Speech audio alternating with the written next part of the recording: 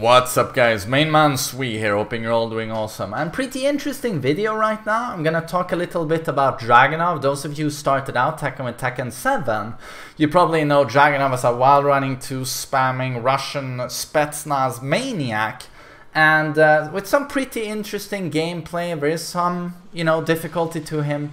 But he actually used to be a very hard character to play.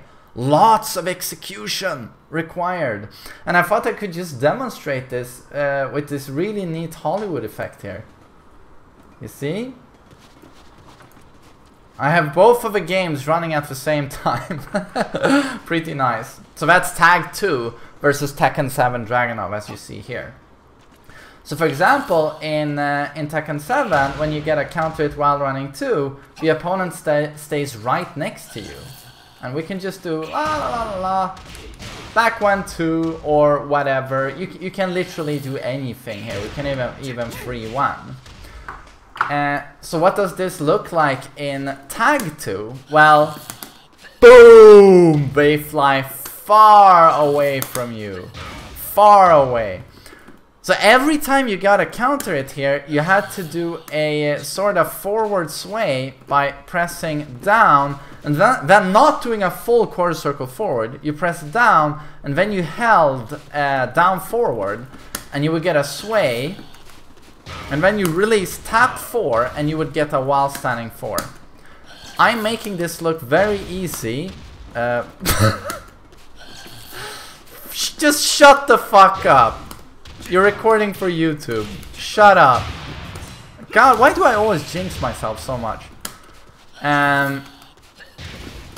But again, I'm making it look easy because I'm the main man. But this was actually very, very technical. And it was one of these cool things where when you saw a Dragunov player land that against you, you were like, okay, you knew, he's legit. This is very hard, and it made a lot of people interested in Dragunov, me as well, because while running 2 is such a key move, and you needed so much technical skill to get the most out of the move, because you did want that combo. So this was one of the things that made Dragunov super interesting to me. You would even see JDCR drop this once in a while. He really liked Dragunov. He still really likes Dragunov, come on, it's one of his mains in Tekken 7. But yeah, it kind of bums me out that they removed that. And then we're gonna take a look at his bound options. As you know, the combos are very easy in Tekken 7. Back for free basically always works very well, high damage. It gives a big bound where you have a lot of time. It recovers very quickly is where I'm getting at. You can get in there and really follow up with anything, and you don't really need to use forward free cancels very much. Whereas it was kind of the opposite actually for Dragunov in Tag 2. He was heavily he relied on forward free cancels. I'm not saying you're not supposed to use those in Tekken 7. You still need them to get the max out of a character, but you don't really need them. They're not crucial. In Tag 2, you had to do that shit.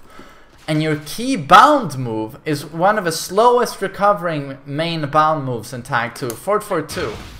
And it has a really weak hitbox, so it was actually hard. Just doing jab into bound like this is actually pretty difficult. You see that whiffing? It looks like it should hit, don't you think? But it looks like it's got a very deep hitbox going downwards, but it's very, very small. You have to place it very well after the jab, like immediately, or it would drop. So this was actually very sensitive to lag. And not only that, but it recovers so slowly that dashing into 3-1-2 is actually quite difficult. This is very easy to drop. And of course, if you wanted wall travel like that, and again, it recovers so slowly, you can't really do the really good wall travel moves after that. So this is where forward free into sidestep, crouch cancel, sidestep cancel into 4-free almost became a must in this game. So, oh shit, sorry. this one. That recovers very quickly, and suddenly we can actually do very easily 3-1-2 or any ender of choice. That was a great way to bound in this game. But again, much more complicated than anything you would do with Dragunov in Tekken 7. So this is forward 3 into the step. So you hold down forward, and then sidestep cancel 4-3. So that's how technical you had to get with his combos to be able to get anything really good out of them. And then the snake edge. This is super interesting. Of course, you know in Tekken 7 that you can actually bound from the snake edge. That's a pretty big deal. So back 1-2, wow. You get a bound combo. There is no such thing in Tag 2. All you get is this. But it's still pretty decent. But yeah, does it help in Tekken 7 to have a launching snake edge where you get a proper combo? Yeah, you bet your ass that's pretty damn good. So that also makes Dragunov way easier. But they actually removed the need to crouch cancel here. Which is also something quite technical that a lot of people have a difficulty doing. Here, no crouch cancel, down back 3. He automatically shoots up with his back, stands up. So I can just tap down 2 here. Just tap, no crouch cancel. Now, if we go back to Tag 2, I get a down jab if I just tap. Because he does not shoot up with his back automatically. No, if you want to do the mini juggle, so that's not a bounding juggle, the mini juggle, you have to tap up to crouch cancel quickly. And then do down 2. Do you see how all of these technical elements add together to create a very complicated and hardcore character in Dragunov? The last example I want to show is this string, down back 2-1-2, mid, really cool, on counter hit. Of course, you get a follow-up, and in Tekken 7, you can just do down 2 while standing 4 into back 1-2. It usually works quite reliably. Like so, and you get a combo. In Tag 2, you can do the same thing like this. And you can do that in Tekken 7 as well. But if you want to bound here, just like I just did in Tekken 7, doing this, but that does not bound here, and back 1-2 doesn't have the same hitbox. If you want to bound in Tag 2, you have to do a super fast sway while standing forward, just like after the counter hit while running 2.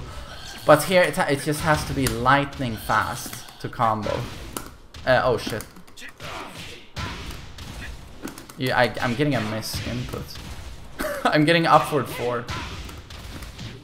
So that's basically it, but that didn't combo. The combo counter reset. Oh, I did this like once in practice. Well, not once. I've done it many times, but prior to this video I just tried it and I got it once, but I'm getting this miss input where he actually gets up for 4. That's a pretty dramatic miss input, to be honest.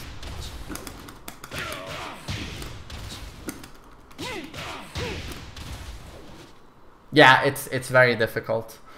Yeah, I hope this was a little bit eye-opening. Those of you who have never seen Dragunov in prior games, like, he was very technical. He was not the pretty easy beast he is today. He was a very hardcore beast. Oh god, that sounds lame. But so I hope this was interesting, and I hope you have a nice day. Take care.